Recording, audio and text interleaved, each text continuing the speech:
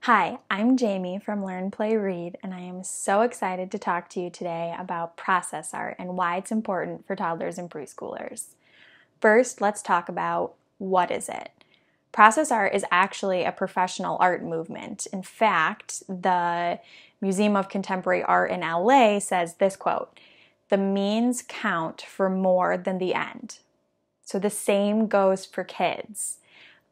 The actual process of creating is more important in process art than the end product. So for process art, it's about what the kids are doing to actually make the art rather than this beautiful masterpiece that looks exactly the way you planned for it to look. The process is more important than the product. That's process art for toddlers and preschoolers. So why is it important? It's really important for kids in developing their fine motor skills. All of that activity, painting, stickers, all that just strengthens those fingers and their pincher skills, which is wonderful for learning to write later on in school. It's also really important because it helps kids develop creativity and self-expression. They can explore and try new things, and there's no right and no wrong, and so they can just keep doing new ideas and they can learn from those and make mistakes, and it's really good for their confidence. It's also good for developing math and science and literacy skills, which is a bonus getting ready for school. So some tips for process art. My biggest tip is say yes.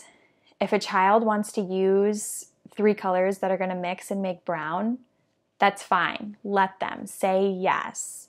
You wouldn't do that necessarily, but it's their art and they're going to learn that those 3 colors mix and make brown. And that's a learning experience, and they're going to feel really, really proud of their artwork because they came up with the ideas, they created it, and they made it.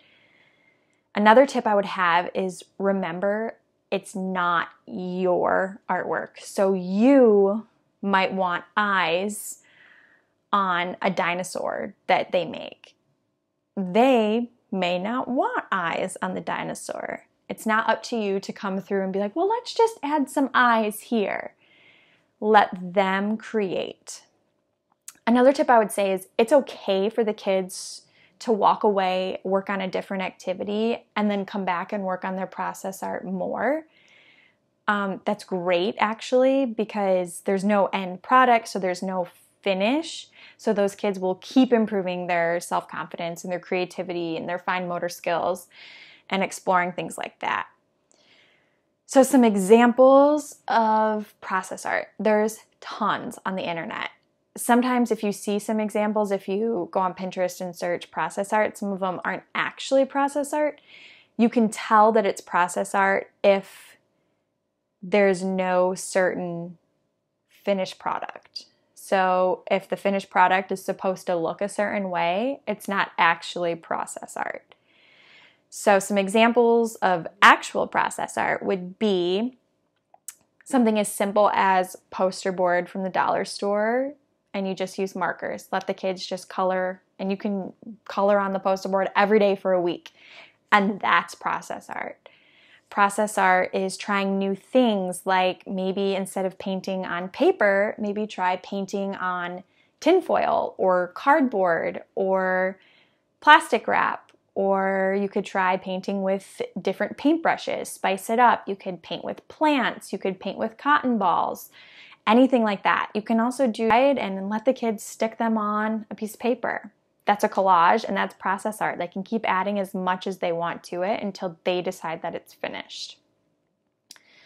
So, to summarize, process art is about the act of creating the art rather than how the art turns out. There's lots of different benefits for kids, including self-confidence, creativity, fine motor skills, decision-making skills, things like that.